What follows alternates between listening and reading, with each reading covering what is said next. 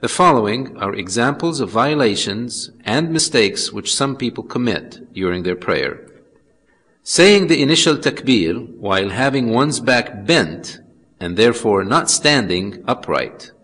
This is what some people do when they rush into the mosque while the imam is bowing down. They raise their hands and say takbir while their backs are bent so as not to miss the rak'ah. This is an incorrect way of initiating the prayer and could void it. You must say the takbir while standing with your back completely in the upright position. Some people do not have any tranquility during their prayer. They seem to perform it at the same speed that a crow pecks at the ground.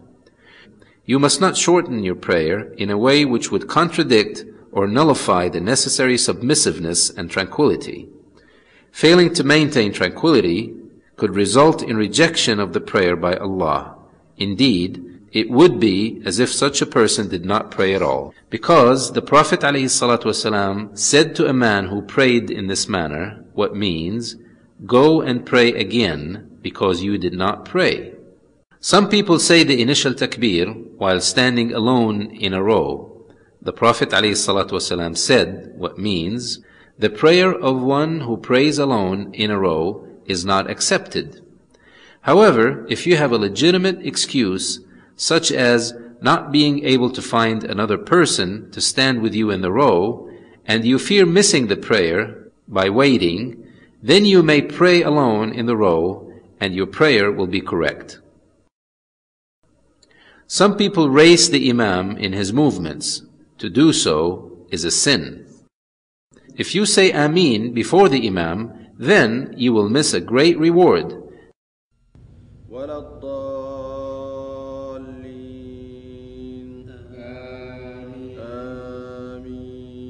Because Allah forgives the previous sins for those who say Ameen at the same time as the angels. And the angels only start to say Ameen after the imam starts to say it.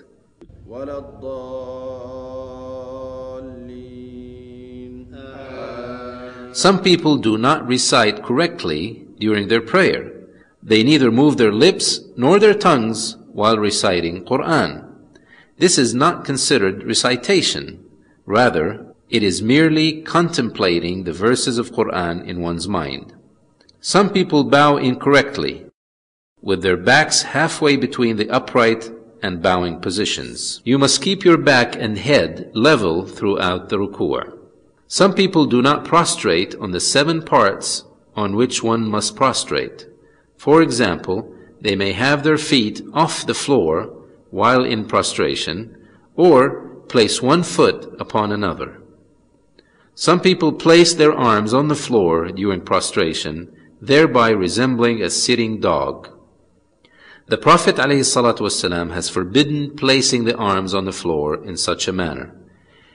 He would raise them off the floor with his arms spread away from his body to the extent that one could see his armpits.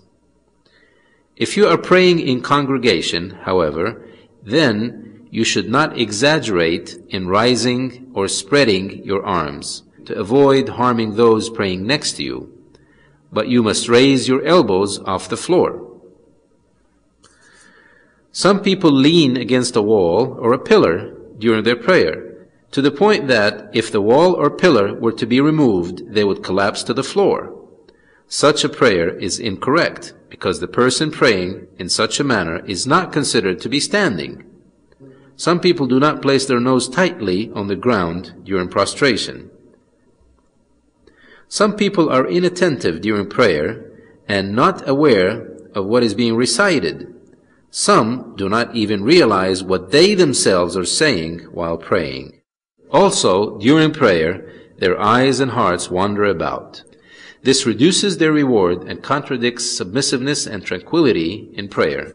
Dear Muslim brother and sister, there are a number of violations which people commit while praying which could nullify the prayer.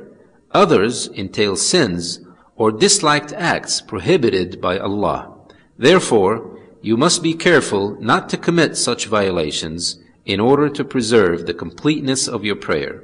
We ask Allah the Almighty to grant us knowledge from what we have learned, and we ask Him to enlighten us in our religion and enable us to follow the Sunnah of the Prophet ﷺ.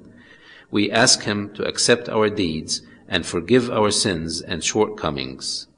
وصلى الله وسلم على محمد وعلى آله وصحبه أجمعين.